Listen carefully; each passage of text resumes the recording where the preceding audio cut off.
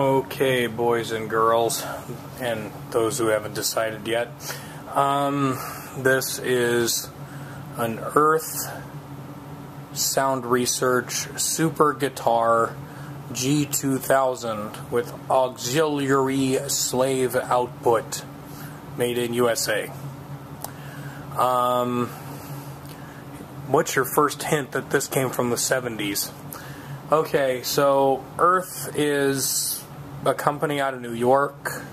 There's not a lot of clear documentation or anything about them, but if you have some, by all means share it in the comments.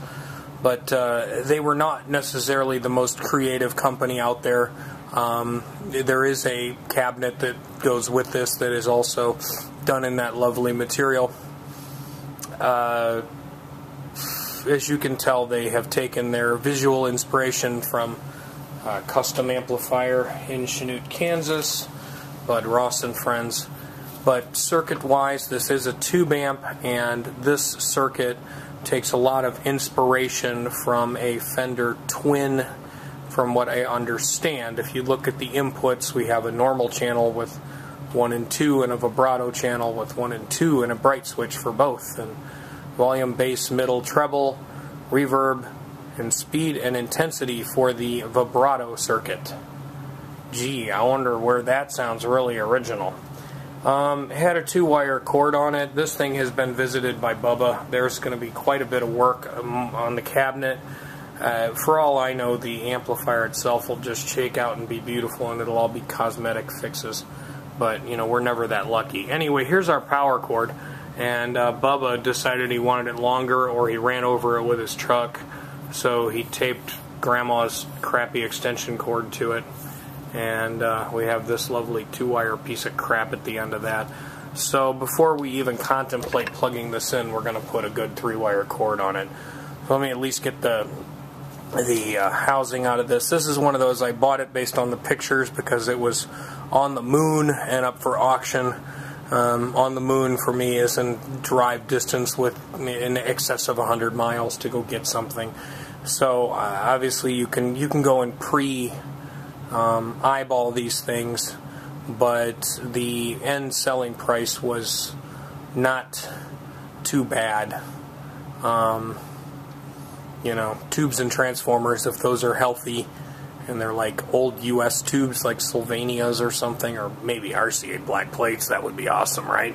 Yeah, if we're that lucky, we can probably break even on the whole shebang. But there's going to be a lot of work, and I am going to try to get this thing not only working properly, but looking good too. So I'm going to pull the chassis out of the cabinet. And okay, well here's our first interesting find. I figured there would just be screws on the bottom and the chassis would slide out, but there are screws on the bottom. 2 of them look like they belong. 1 of them's missing, and I don't know, that one might just be missing its washer. But it looks like this is like an easy access port to the underside of the amp, and then the rest of the stuff is like Allen keys. Could be. Oh, come on. There we go. We don't screw around with doing things by hand. Nobody got time for that. Okay, let's see if this will want to come out on its own, or it's going to give me the finger. Looks like it's going to come out. A little bit of plying. Whoa, okay. And that is where the reverb tank lives. So apparently if you need to work on the reverb tank, here it is. There it is. It is a Accutronics reverb unit. And I don't see any leavings of the mouse, but hey, look at that. We can see the underside of the chassis, and that looks significantly less horrible than I was anticipating.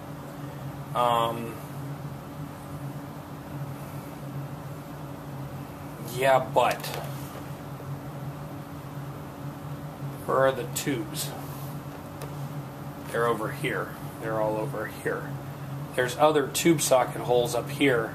So apparently this was like one generic chassis to do a lot of different amps. What do we got here? Our Mallory capacitor looks yucky. Our filter caps down here, beaver capacitors, these look kind of pukey too.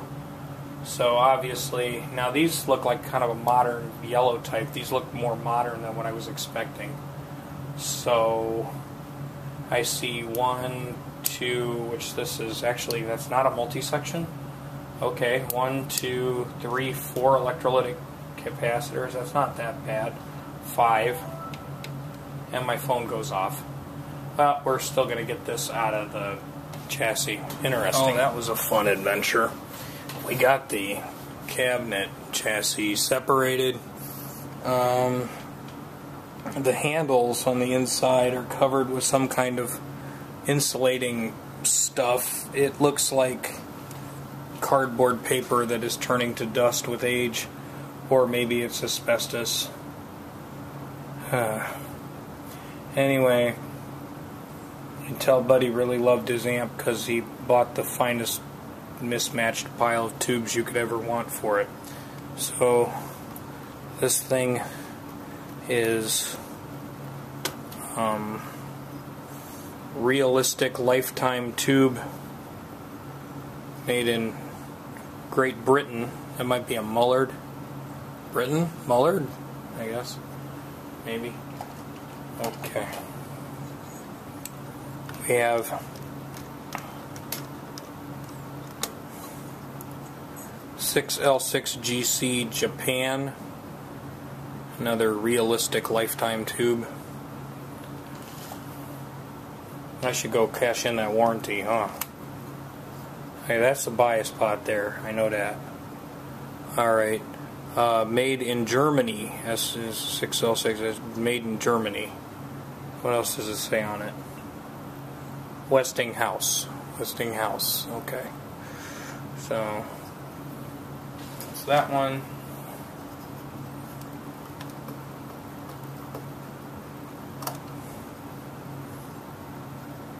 And that is the same. There's 2 out of 4 that actually match.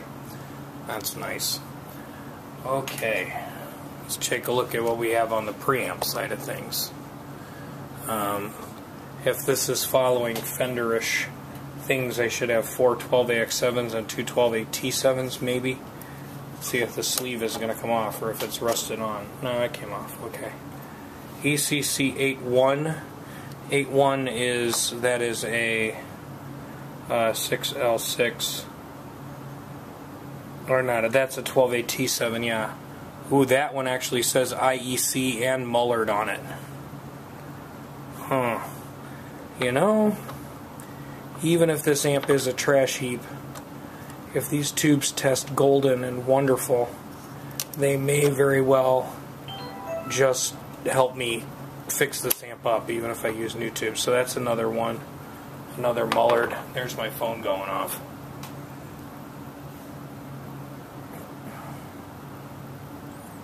Oh, good.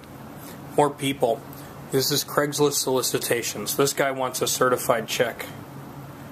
And I've had other people. I should show you some of these messages so you can read the emails that they want to communicate about Craigslist finds. And, you know, please email my wife at this address. I should just give them to you and then you guys can go have a field day with them. Seriously. I put something up for sale on Craigslist. Actually, things that are up for sale on Craigslist. Our SWR amp over there, that's all done.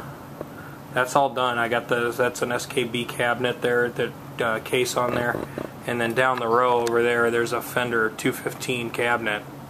That's all done. Doesn't that look pretty? I do good cleanup work. Okay, anyway, back to task, because my little brain is going to forget where I was. So we got 2 Mullard 12AT7s. That's kind of cool. Let's see what we got over here. Now, of course, I'm going to test these and they're going to be like garbage. What's over here? Maybe we'll find something great. See, that's what I'm thinking, because I'm not opposed to putting tungstiles in this new if I have to. Oh, 7025 Mullard. Oh boy. Woohoo! Woohoo! Yeah, I have a feeling if these are also 7025 Mullards, we are going. Oh yes. Wait, what? Okay, I'm confused. This is a 12A-T7. This is a 12AX7. What is this? Again, I know the positions, but because on Fender it goes, oh yeah, this is 7025. That is a 12AX. So this is the Fender. I'm thinking, again, I'm going to have to try to find as much information about this before I can. But Fender was 12AX or 7025, 12AX, 12AX, 12AT, 12AX, 12AX, 12AT. So they may have followed that and just decided to skip a whole.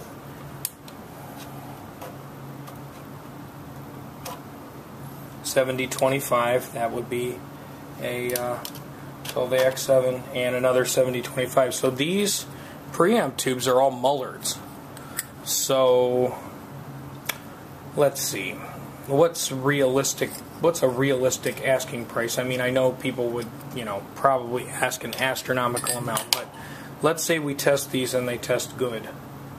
I wonder what a fair asking price would be, because I don't want to be a total butt face, but that could essentially buy me a new set of tubes and all the caps that this thing needs and other such stuff, and then I won't have to dump the bank on it. But before we can even risk turning it on, we got to do something about that power tube, and really I should do something about those caps underneath. So yep, we'll go with that. We'll stop here for now, and we'll do a little bit of, we'll pause here right now, and I'll go do some tube testing, and we'll see if we are winning or losing. Okay, so our German Westinghouse tubes, das ist kaputt.